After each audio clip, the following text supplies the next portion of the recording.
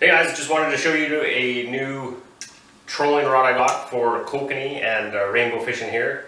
It's the Loomis E6X Kokanee series rods, and I went with the 8'5". It's a medium light, moderate fast action rod, and I have to say, really impressed with it so far. It's actually got lots of flex and sensitivity in the tip of it, and the last couple feet here have some pretty decent backbone.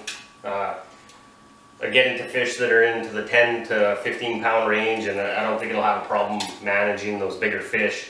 But the average fish we're catching with kokanee are in the pound to 2 pound range at the most, and the rainbow 5 to 6 pound average. So this is going to be an awesome rod in the downrigger, and also long lining, dragging lures and bucktails and stuff like that for them.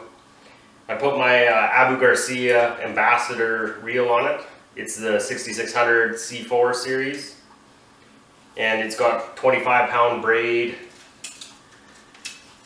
And all my rods now, I always tie on a bead, and that just stops the chain swivel from getting sucked into the line and breaking fish off.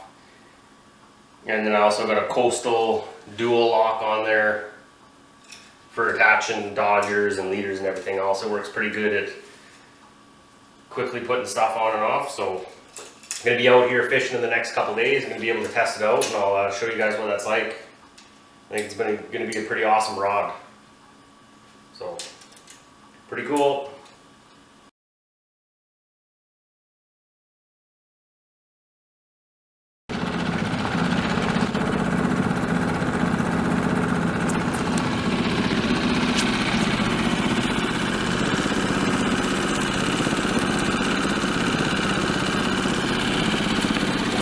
Well, there's the E6X Loomis Kokanee Trout trolling rod.